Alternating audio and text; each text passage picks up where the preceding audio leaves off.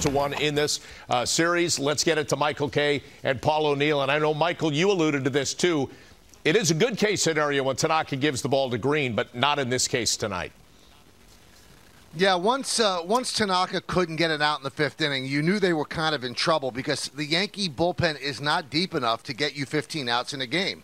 I mean, optimally, you would have liked Tanaka to give you 6 innings, and then you go Green, Britton, and Chapman. And we've been saying that, you know, they have 3 high-leverage guys, but there's really 2 guys that they trust without any kind of hesitation, and that's Britton and Chapman.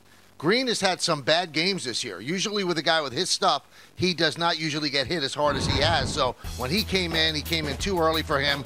He didn't have it. And then you look at the guys that have done well. Michael King gave them 2 strong innings. Nick Nelson pitched well.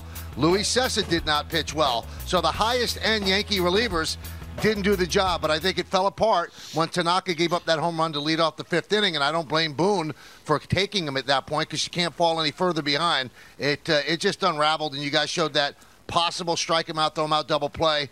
When that's a race because Carlson doesn't think that's strike 3, boy, the whole tenor of the game changes when Kiermaier hits the home run.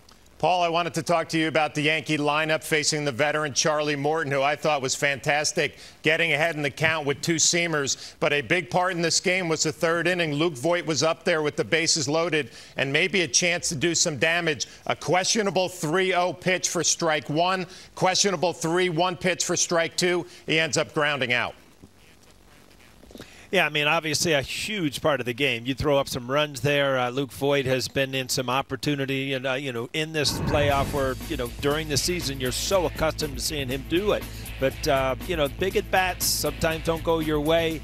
The umpiring was questionable, not nearly as bad as it was last night. In my mind, that ball was low on the strike him out, throw him out, but it did set up for a huge inning for the Rays. All right.